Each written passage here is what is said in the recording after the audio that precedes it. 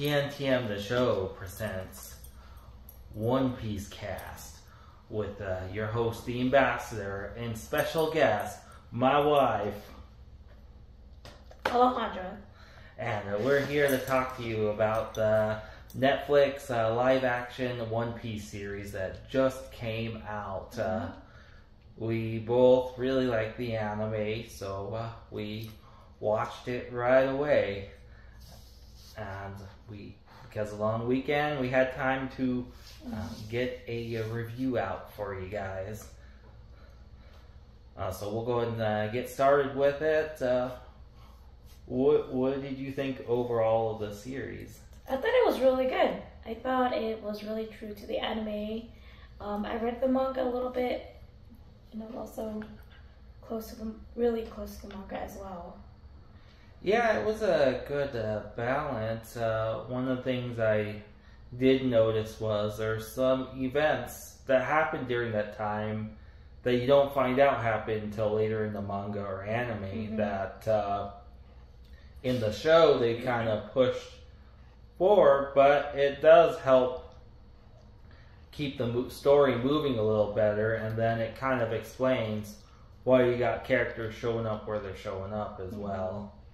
And there was some liberties taken, but you gotta expect that. But who was your favorite character? Oh man, probably Luffy. Luffy was really good. Yeah, I really liked Luffy. I feel like he is the star of the show, as he should be. And close contender for me was Zoro. Zoro was just spot on, and then Usopp, well, he just looked like Usopp from the manga and the anime. That was pretty cool to see Usopp there. And the way they played Usopp was the way Usopp was used and played was really well. And the big scene they had with him in the fight, I kind of forgot he did that. It was fun to watch it. I was like, oh yeah, that's right. That was his great victory there. But one thing I did notice different was with Luffy, they were really like, you need to step up and become the captain. Yeah. You don't really see that much in the anime, and I feel like it's a good direction to go because it really helps give you a good character development moment there. And then, of course, we did get one warlord in this too. Yeah. Yeah. Hakai Mihawk. And wow. That was a good fight. Yeah, that was a good fight. And the guy who played the character was just perfect. And I loved how he handles his business, you could say. Can't forget about Shanks. Oh yeah, red hair Shanks was a perfect fit as well. And it was good seeing red hair Shanks, and it's kind of nice because so much of the story has moved on. Like they go, okay, well, let's make the scene a little different where it shows exactly what Shanks was doing, so anyone who knows what he was doing can see it easily.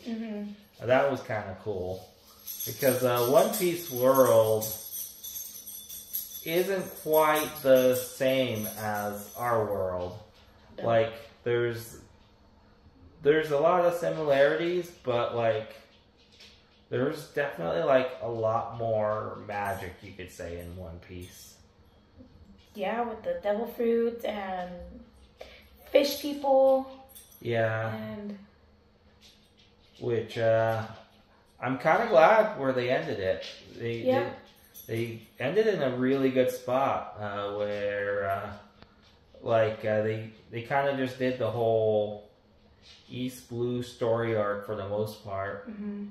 They only left one part out, which we'll see at the beginning of the new season, which it sounds like it's very likely to get renewed. Yeah. I hope it does. Because they got a really good thing going, and I would say it is a must-watch for everyone. Yeah, even if you haven't seen the anime, it's actually really good. It's #1 on Netflix right now, so... Yeah, it is. Oh, yeah. We didn't mention Sanji. That's right. Yeah, the only...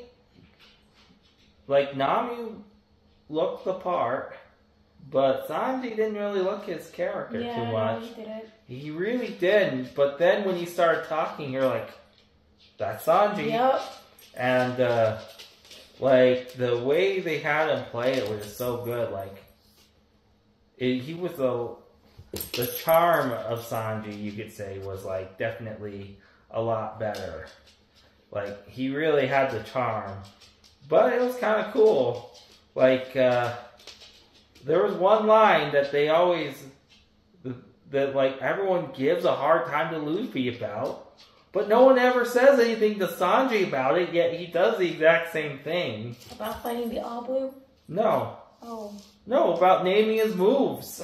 Oh, that's right. Yeah, that's right. Because he does it in the anime, too. Like, none of the other characters really name their moves, but Luffy, Sanji does, and so does Luffy. And it's great that, like, Sanji gives a similar answer to what Luffy always says about it.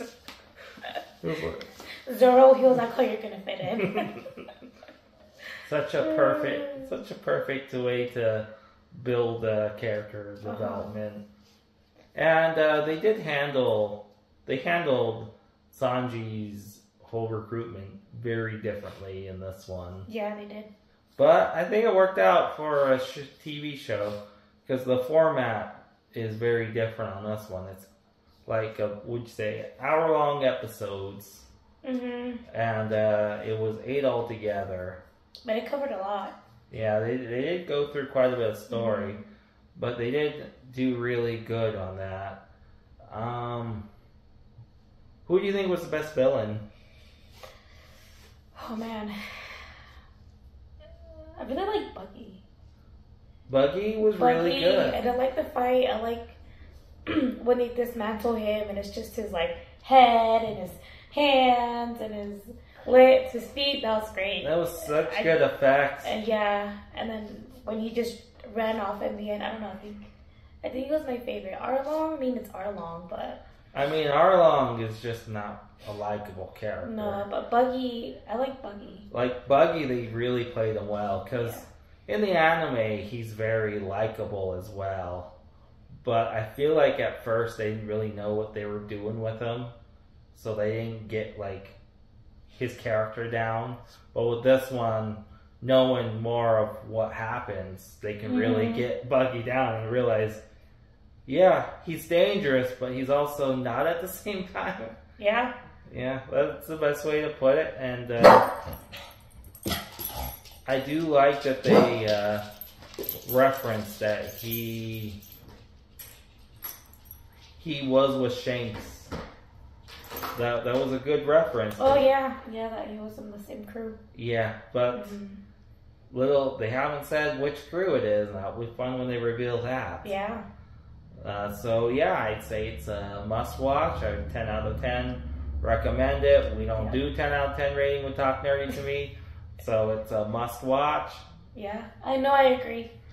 All right, well, this is it for this review, and if you haven't noticed, I am wearing my Talk Nerdy to Me one-piece shirt here. Which is really cool. Look at that. It's really cool. The Talk Nerdy to Me here. We'll see if we can get some other cool one-piece shirts created. And easiest way to find us is at TNTMTheShow, our YouTube. If you search for TNTMTheShow, you can find us there. Our Facebook is TNTMTheShow. And make sure to like our current Facebook. Unfortunately, the old one was hacked, so right now we don't have control of that page. So that's why that page isn't really posting anything right now, but we're in the process of getting that back and then Twitter is at TNTMTheShow, and then we got Talk Nerdy to Me TikTok. We got the Talk Nerdy to Me TikTok as well. And that's pretty much all that we do have. And stay nerdy, Planet Earth.